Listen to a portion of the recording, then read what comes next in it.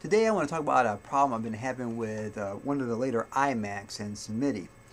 Basically what I got here is an M-Audio Midi interface, okay, and connected it to an iMac, and it worked fine for a while, and then all of a sudden it stopped sending Midi information to the software. Let's say GarageBand, because I'm using a Mac right now, and it just wasn't working. So I tried all my things. I reinstalled the drivers, went through there and did the disk repair permissions on the Mac. I did all that stuff. None of it worked. Reinstalled, uninstalled the drivers over and over again, fixed the permissions, erased all the preference files from M-Audio. Nothing worked. Then I remember about 8 years back when the first USB MIDI interfaces came out, because they went from serial to USB.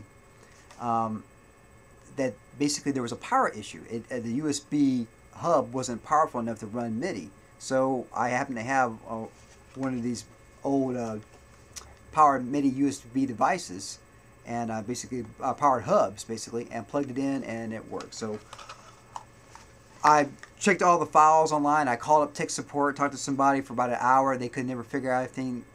Talked to the programmers, couldn't figure out anything. So this is all you do: find or buy a USB power hub. They're probably pretty cheap now.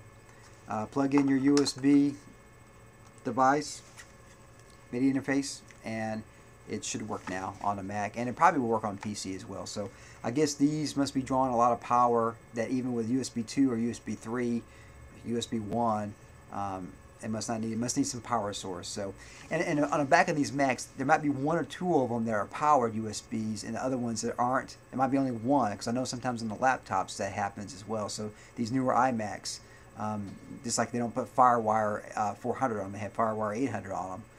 Even though Apple, you can just, for a few cents more, you can have a 400 one, because you're the one who started FireWire in the first place. In any case, I digress. Here's how you solve your problem with your USB Uno, with your M-Audio Uno, or 2x2, or whatever device you have that's MIDI problems. Get your power USB device, and it should work. Rock and roll.